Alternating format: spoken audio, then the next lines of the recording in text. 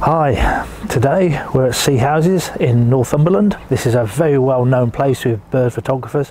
People come here in May and June and go across to the Farne Islands. This is where you catch the boat. It's also quite a good place for bird photography during the winter months as well. There's a small beach here and the eider duck are extremely tame. And then there's a whole series of rocks down there. If you go and sit amongst those rocks on an incoming tide, there's a variety of common waders will come very close to you. They're very used to people walking about the harbour, and it's a good place to be doing waders. Starting off with the Dunlin, the important thing here is I'm sitting amongst the rocks along the one side of the harbour. I don't stand out nearly as much as if I was sitting out in the open. Just by keeping still amongst the rocks, the birds will be far more accepting of me. I'm doing the same as I did in a recent film where I did a high tide wader roost. I've got the clear image zoom on. That gives me a 1.5 magnification on top of the fact I've got the 600mm, the 200 to 600mm at the 600mm end with a 2x extender. And then the fact you're shooting video crops the picture even further. So I think at the moment I'm shooting with a 2700mm lens. I'm filming birds at a distance that bird watchers watch birds at. I've never been able to do this before, and it almost feels like I'm cheating, but the quality is quite astounding. The quality that I'm getting with this ring plover just amazes me at such a magnification. Now, I don't use the clear image zoom for stills photography at all.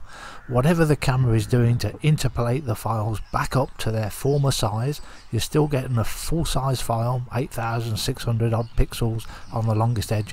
Whatever the camera's doing, you can do on the computer afterwards. And I guess you could do the same in video mode too. I just don't know how. At such magnifications you do get the problem of vibration, so I've got the small rig on to try and reduce that, but also the most important thing is I can't touch the pan handle, so I've got my bungee rope permanently attached to the pan handle, and when I want to pan I pull on the bungee rope and follow the bird rather than touch the handle. Very important. In the background, by the way, you can hear a strimmer cutting the grass, and the man doing it was there for many hours, so I did pause to hope he'd finish, but didn't look like he ever would. Following this redshank about by pulling on the bungee, it's a bit difficult. You've got to be on the ball and moving quite quickly to do it, but it can be done. For this clip I did zoom back a little bit, but otherwise all of the clips we're looking at are taken at 2700mm or the equivalent thereof.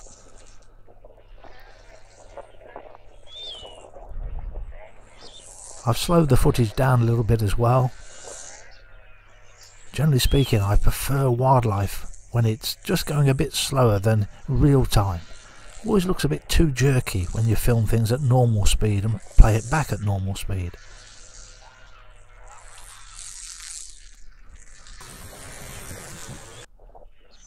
And a bit more footage of Dunlin.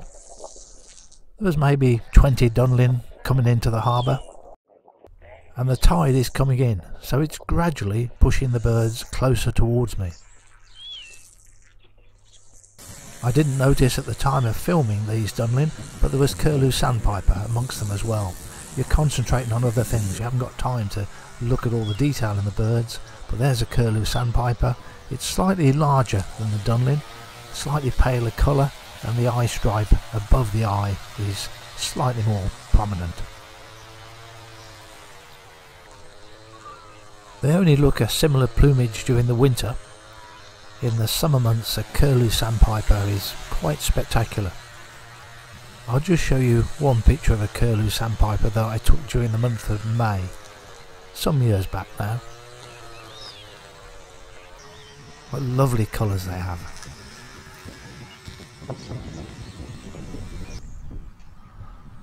Inevitably there's turnstones.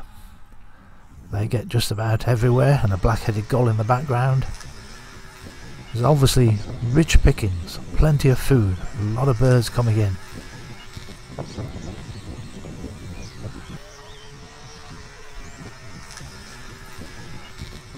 And you can see them very deliberately turning the vegetation over, just like they would turn stones over, looking for bits underneath.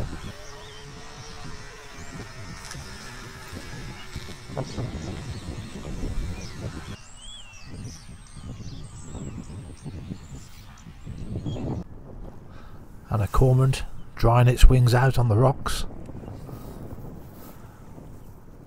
As the tide comes in, the water's getting deeper in the harbour. Easier for the boats to get out. Even in the winter they're doing boat trips around the Farne Islands.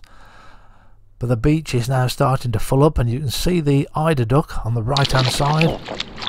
And this is my favourite subject in this harbour. Very colourful ducks, and normally nowhere near as approachable as here.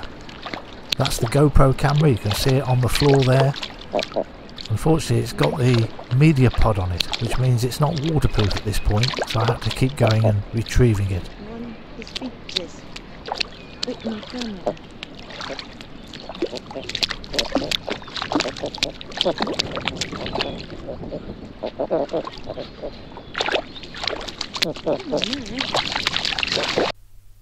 But the eider ducks, they loaf about on the water, but they look more interesting when they come up onto the beach and start waddling about.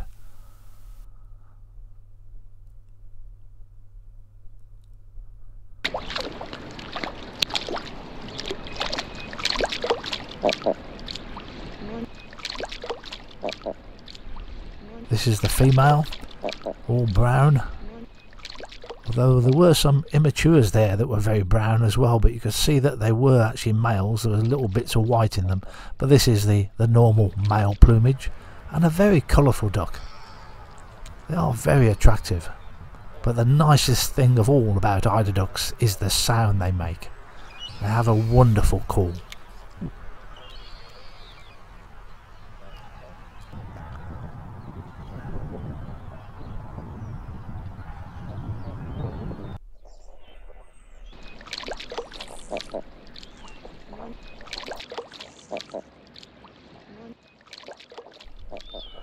There is a very tiny stream that crosses the beach here, and so these birds are coming out of the salt water to come and have a quick dabble and quick drink in the fresh water coming down the beach, which they've just reached now.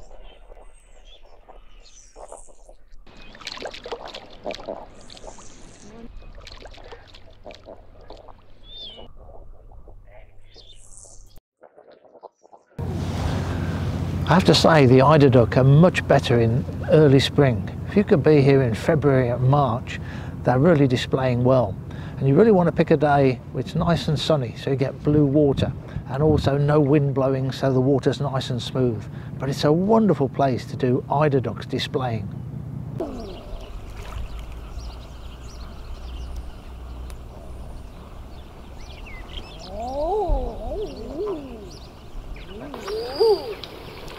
Now I actually quite like working from this boat ramp. Getting on an incoming tide, it's dry. When the tide's going out, it's already wet, and if you try and lie down on it then, it's a bit on the damp side. But on an incoming tide, you can lie on this concrete and be dead level with the eider duck. So we are now looking at footage that I've taken on a previous year in the spring.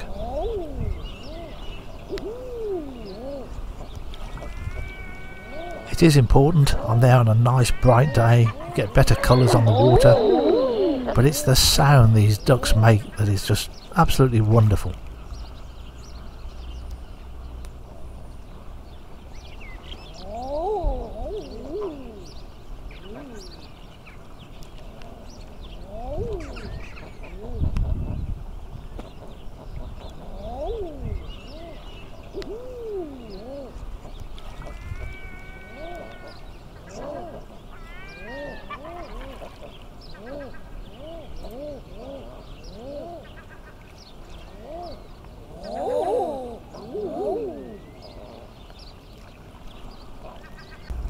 Now you can see from the position of this female, she's inviting the male to mate with her.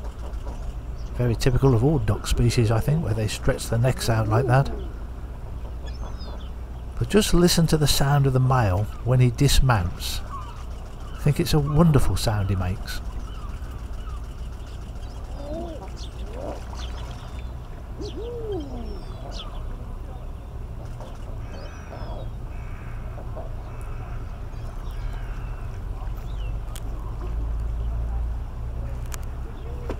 And I'll just show you a handful of pictures that I've taken of eider ducks in the harbour at Seahouses.